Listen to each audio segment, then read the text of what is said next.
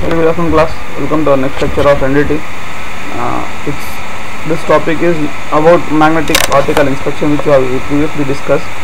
That when we are going to test for any of the flaws on a material by using magnetic inspection technique, we generally use magnetic philosophy, that is magnetic flux, current flow, how the particles are being distributed. So in this lecture we are going to discuss how it is going to behave,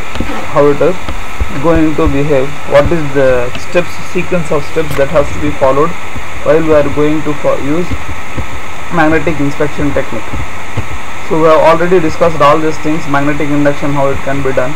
So in magnetic particle inspection process, first we have to clean the surface, second step is for demagnetization, third is magnetization, next we have to go for addition of magnetic particles, next illumination, interpretation and documentation and reporting. The very first thing is cleaning or surface preparation. Generally in liquid penetration technique also we have seen that the materials should be prepared before we go for liquid penetration technique, before we apply some penetrant. The reason behind that is all the particles which are generally used or which are in use or which are kept held for some time, that may get rusted or that may be having some other other particles on it.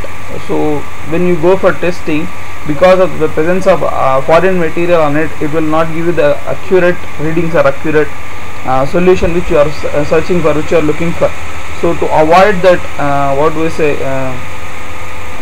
false indications, then generally we go for cleaning purpose. So in this, generally in order to identify the defects, surface should be free from rust and greases, so which is generally cleaned by using emery paper or by using some kind of to remove the grease we use some kind of detergents. Okay, if surface is not cleaned thoroughly, it must be allowed, it will not allow the magnetic particles to move freely. Obviously if you are using dry magnetic particles, it will not move freely. Next, mechanical cleaning is carried out by using wire brush or sand blasting technique or degreasing techniques.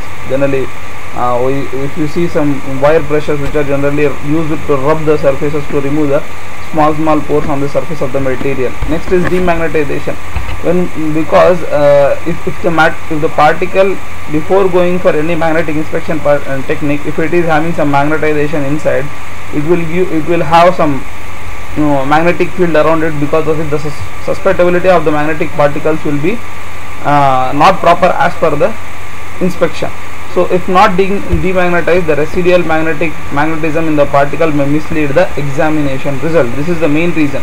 So if there is already some magnetization is present, if we are not demagnetizing, because of the previous magnetic field, what happens, the poles will be there, north pole and south pole will be already existing. Because of which, when we are going for testing, because of that north pole and south pole, the particles may behave in a different way. The magnetic particle, when you are testing, they may behave in a different way. After completely demagnetization, again we go for a magnetization purpose.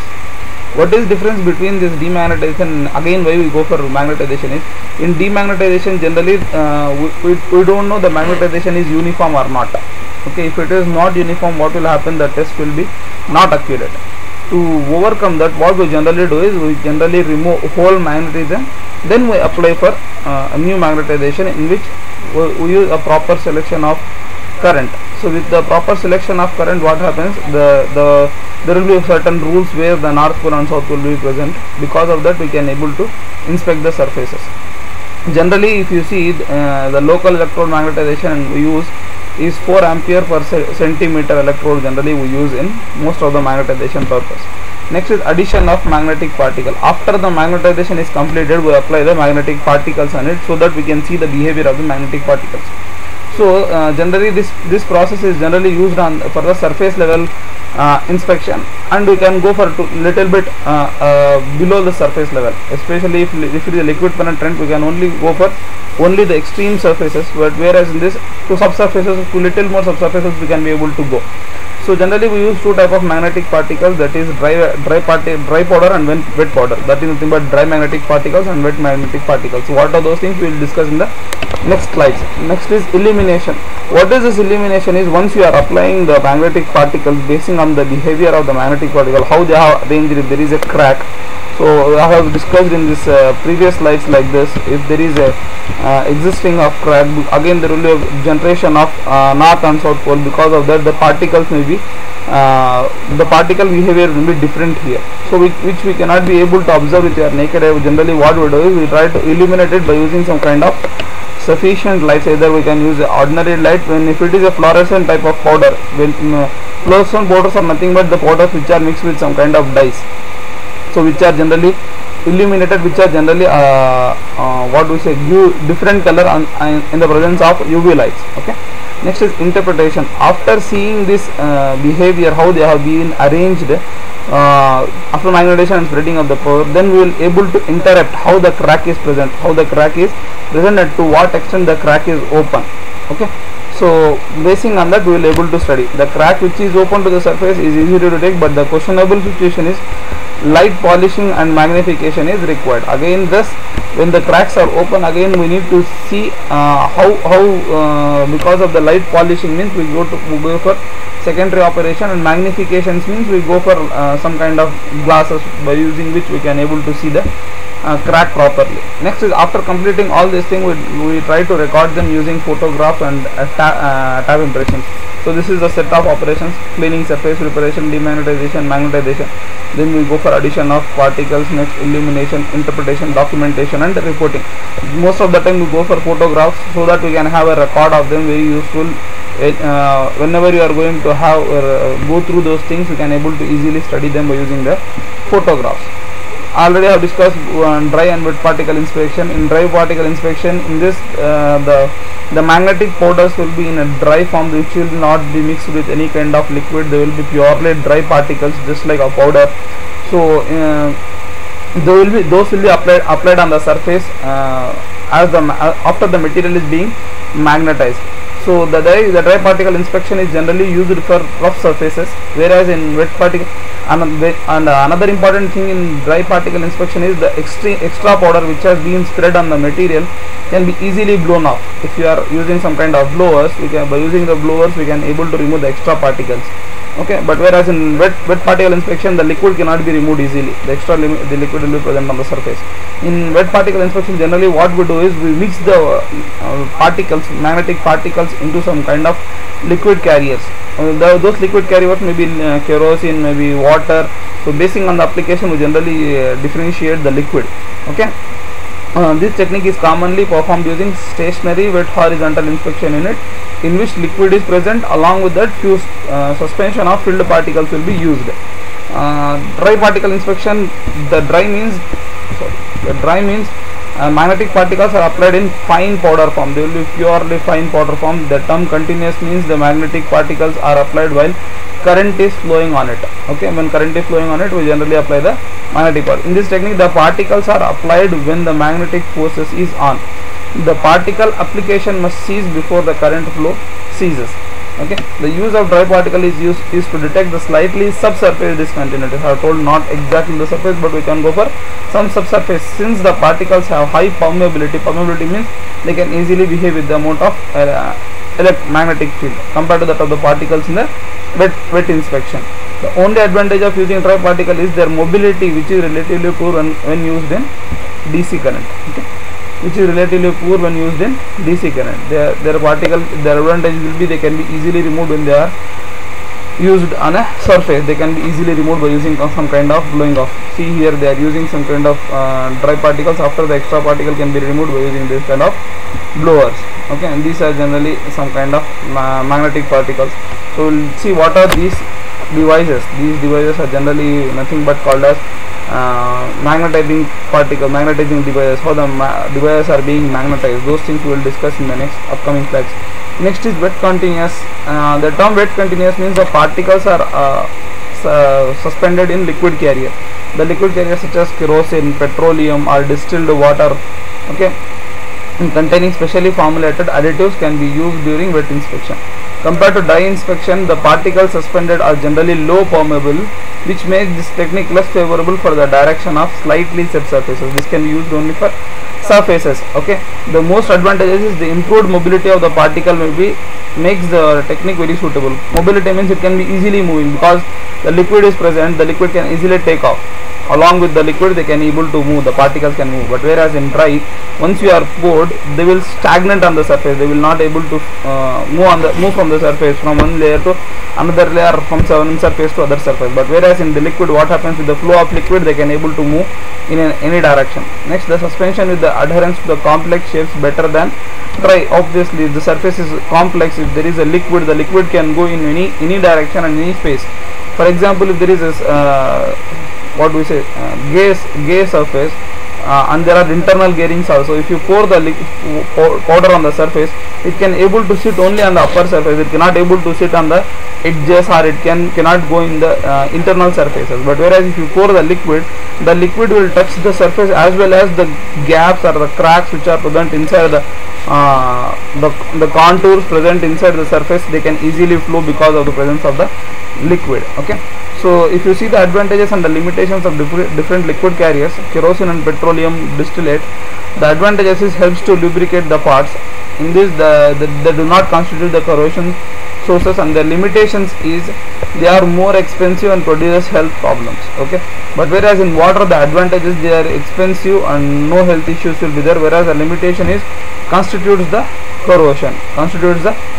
Obviously, when you use liquid on a steel surface, the steel surface may get corroded. Next is magnetic field orientation.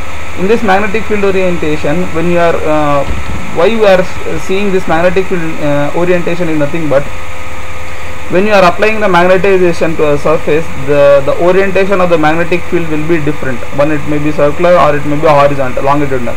So how the circular and longitudinal will be present, that I will show you. If for example, if this is your surface, consider this is your cylinder on which you are conducting the inspection. Okay, this is your inspection surface. Now if you want to make the magnetic field to pass through horizontal surface because you are having any cracks in a linear way, if you want to check this, what we will do is we will bring a permanent magnet or a magnet near to this. Generally we know this Lenz's law. So a permanent magnet will be brought near and close to this, and what we do is we keep on bringing close to the surface and taking off, close to the surface, bringing it away, close to it. So because of that, if this is a north pole, the same pole will be generated here. Okay, north or south pole will be generated. Because of this, if this is south pole, this will be generated as north pole. Again this will be generated as north pole. Because of this, what happens to the magnetic field is the magnetic field will be flowing in this direction, which is completely a linear one. Okay, because of the current flowing in this direction, or because of the permanent magnet, what happens, there will be generation of poles here. Because of these poles, the magnetic field will be flowing through the surface in a longitudinal direction. Similarly, if circular, what we generally do is, if this is our cylinder or solenoid, what we do is we will consider, we will correct a n number of wires like this. Okay, n number of wires like this. So if the wires are flowing like this, what happens means, when current passes through this, the magnetic field will be generated around the surface. We already know whenever the current is there in a wire, around the wire the flux will be generated. So around this the flux will be generated. Okay, so in this way the longitudinal magnetic field has forces running parallel to the axis of the pole, whereas in circular magnetic field, in which the lines of magnetic field runs circumferentially, they will run around the circumference of the surface. Okay, this is the difference between the longitudinal magnetic field and circular magnetic field. Basing on the orientation, the particles will be distributed around the surface. Okay, next, generally what are the various methods which we generally use, equipment we generally use magnetic inspection technique is magnetization equipments, portable supplies, and lightning equipment. Lightning is nothing but which we generally use to see the flaws. After applying the powder, we know that while illuminating, what are the different types of illuminations which we generally use. Next is portable power supplies. When we are trying to magnetize the surface, what kind of power we are going to apply is what type of various portable supplies we have. Next is magnetization. What are the various type of magnetization techniques which we generally use. So if you see generally magnetization techniques, one is permanent magnets. If you have a permanent magnet which we brought near to the surface and take away from the surface, because the flow of to magnetic surface, the flux will be generated. Because of bringing of the magnet, the other surface will be magnetized. Generally we know all these things. Next is electromagnetic yokes. What we generally do is, if this is my material, okay, if this is a material where I have to conduct the inspection. So what I generally do is I will have a coil like this, I will have a yoke like this, among which one is flexible coil, another is a fixed coil. I will keep on the surface one end and keep the surface on the other end. I will pass the current through this coil. Because of the pass of coil, so these two will behave as a, because the pass of current, obviously this will behave as a magnet. So because of this magnet, this surface will be again magnetized, and there will be pass of flux through this, magnetic flux through this. So when the flux is passing through this, you can able to find the transverse cracks on the surface. Okay. Similarly, in this prods, what we generally do is, these are the electrodes. In the electrode, these are my two electrodes in which the currents will be passing. You will be holding these two surfaces by using two holders, just like your welding things. So you have to keep in between the two surfaces where you have to measure, and you will pass the magnetic field or electric field between these two. Generally we will send the electric field here between these two. When the electric field passes between these two electrodes, because of these two electrodes there will be flow of current, or because of this electric flow there will be generation of magnetic field. Always remember, the magnetic field and the electric field are opposite to one another. Means when electric field is there, obviously the magnetic field will be generated. When magnetic flux is there, obviously there will be generation of current. Okay, so these two are simultaneously presenting with one another. If you take any kind of devices, generally you find those things. Okay, next is portable coils. In these portable coils, what we do is, there will be, these are the holes in which the coils will be surrounded. So we will pass n number of coils through this. After the passing of the n number of coils, we will just try to give the power supply to that. Because of the power supply, what happens is, there will be generation of current in this. Because of the current, the flux will be generated. Because of the flux, the flux will be generated on the surface. The flux will be generated on the surface. So if there is a crack on this longitudinal transversal crack, we can able to find this. So see this, these are the magnetic field generated. So because of that, we can able to see. Next, magnetic particles. What are the various types of magnetic particles which we generally use? Is iron carbide particles, pure iron powder particles. Next is fluorescent magnetic particles. In iron carbide particles, generally these are very fine powder like structure. Generally, if you see iron carbide itself, this will be around 6 microns to 9 microns. So this is a fine powder which is generally used with liquids only. They cannot be used because they are very fine. They cannot, if you pour it, you cannot able to see them properly. So we try to dissolve them in any kind of liquid. After that, we can able to study for the small discontinuities. It can be used even for a small discontinuities. It can be generally used. But whereas in pure iron particles cannot be made to fine powder. They will be somewhat larger in diameter compared to that of the iron carbide. They are comparatively larger because of and these are generally used for finding the large discontinuities. These are generally used only in dry inspection technique. Whereas in fluorescent magnetic powder, these are nothing but the magnetic powders, that is nothing but magnetic powders which are added with some kind of dye.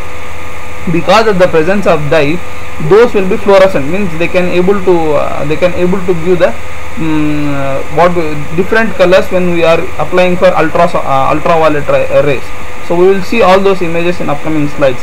Next, how we are going to indicate, how we are going to see the indications in magnetic field, which are correct relevant indications, which are non-relevant indications, which are false indications. So indications are nothing but the study of the magnetic particles on the surface, if this is a crack or not, if this is a correct study or not.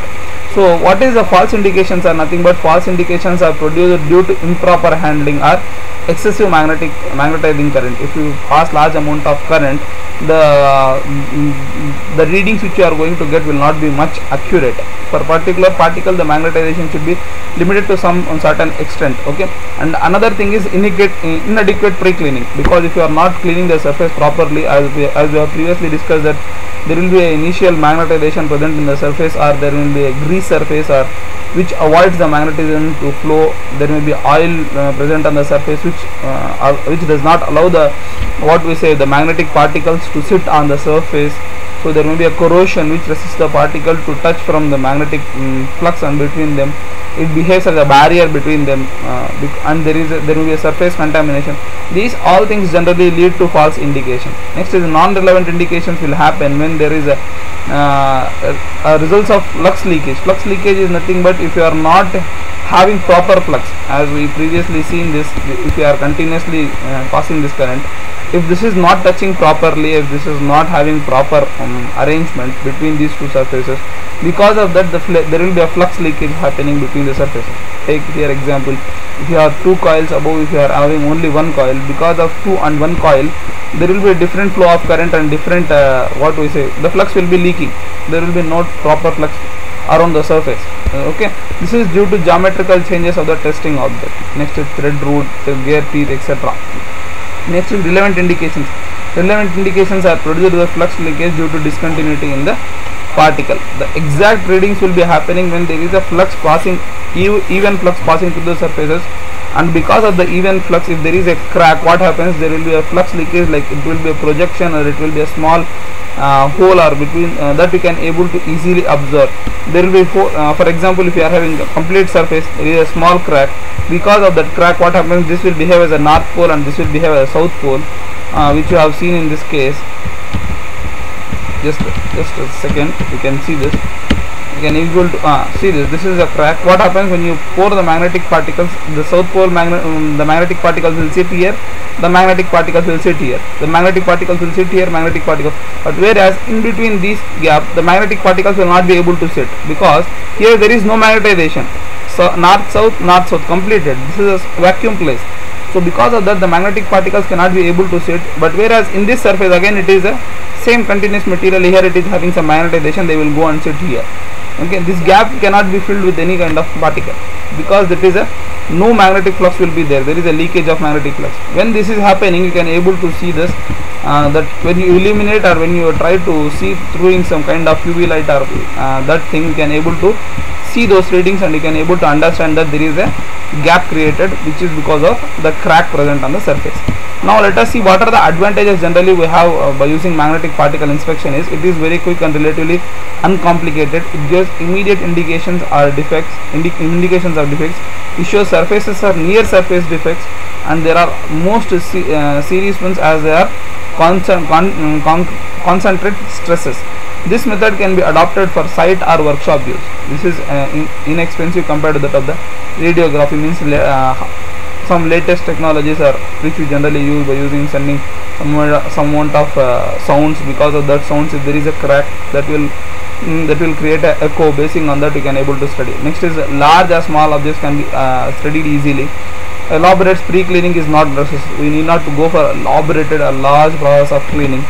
Next is what are the disadvantages? It is restricted for only ferrometallic. When we say magnetic, obviously it is restricted only for particles which are magnetic. It cannot be even used for the particles like austenitic stainless steel, because stainless steel is again a non-magnetic material. It is a messy surface. Why we say this is a messy is when you pour the magnetic particle, it will show you this the magnetic effect, that will be purely a messy thing. Okay, the most methods needs to supply of current. Obviously when you go for magnetization, the only method which you go for magnetization is passing of current. Okay, here I forgot to explain you what are the processes by which we generally go for demagnetization. Is demagnetization can be done by using by sending the current in a reverse direction or by heating the surfaces. These are the two techniques which we generally use for demagnetization. For magnetization, we generally allow the current to pass through the material to make the material magnetized, whereas in demagnetization we will send the current in reverse direction and we can able to make the material demagnetized by heating the surfaces of the material. Okay, it is sometimes unclear when the magnetic field is sufficiently strong to give good indications. If the we should be very much clear with this. If the magnetic field generated around the material is not clear, is not proper or not sufficiently strong, it cannot able to attract the magnetic particles by which we cannot able to see the indications, by which we cannot able to identify the gaps or cracks which are present on the surfaces. This method cannot be used if the thick paint coatings are present. Obviously if on the surface there is a large thick coating on the surface of the material, because of the thick coating it will not be able to attract the magnetic material, the ferromagnetic material which has been magnetized cannot able to attract the material, because this paint behaves as a barrier between those things. Next, spurious or non-relevant indications are probable, and thus interpretation is a needed by using a skilled person. In this, to identify this what we say irrelevant identification or the false indication or non-relevant indications, a skilled person is required, because he can able to understand is the this indication is a false one. Because if you see here, I have told you, in both non-relevant there is a flux leakage, in relevant also there is a flux leakage. So these flux leakages, how to interpret, that has to be done by using a, that can be done properly by a skilled person only. Some of the paints and particle suspension fluids can give a fume or fire problem when especially in wet particle inspection, that liquid like kerosene, petrol you are using, along with that you are sending some amount of current. Because of the flow of current and because of that petrol or kerosene, they may lead to some illumination, that is fumes may be generated or fire problems may be confined. So that must be very much careful when you are using petroleum petrol. The amount of current should be proper. So these are the few disadvantages which you generally observe in magnetic particle inspection technique. So if you see this, so these are the few these are the few images where we are applying dry particle inspection technique. So nature of defect is lack of fusion. If you are welding two materials, this is a lap joint, okay. So T joint or lap joint, where you are going to join two materials. If you can observe this I will show in color images. So there will be a small gaps created, which is because of the lack of fusion in the shield metal, because of arc welding. When you are doing arc welding, there will be shield generated, because of which there is a lack of fusion. The two materials are not joined properly, because of which a small crack is generated. The toe crack is shielded metal arc welding. Next is the crack initiation from the hole service induced failure. So when you are creating a hole, because of the hole creation, the small crack may be generated. You generally observe in wood materials, when you are passing a nail through a wood, when the wood passes through, the small crack may be generated or across the hole. So that may be happen in the surface. Indication of cracks running between the attachment holes in the hinge. When you are attaching a hinge, if you hinge is nothing but this is nothing but your doors. When two doors are joined by using a hinge, you can see that. So if a large amount of pressure is applied between the two holes, the crack may be generated. See these are the color images of this, visible by dry powder method. So these are the crack indications. Next here, if you see, these are the small variation which has been created, visible by dry powder. So these are the rod and toe crack in partially grounded weld. Next, visible applications of magnetic particle inspection by using fluorescent. Fluorescent is this, see this. So they have been illuminated by using some kind of UV rays. So these are the rays which are being passed. So these are the cracks which have been generated. You can see these cracks. Fluorescently they can observe. Without that we cannot able to see them. So these are the cracks. Because why this can able to observe is the particles, the magnetic particles will go and sit inside this crack. When you pass the current through this, you can able to see this cracks easily. Okay. So these are the few examples. So with this we can able to end our first unit, in which we have studied about liquid penetration technique and as well as magnetic particle inspection technique. Okay, please go through this all these things. I will share the notes for this. If you have any doubt, please write in a comment box, or you can directly contact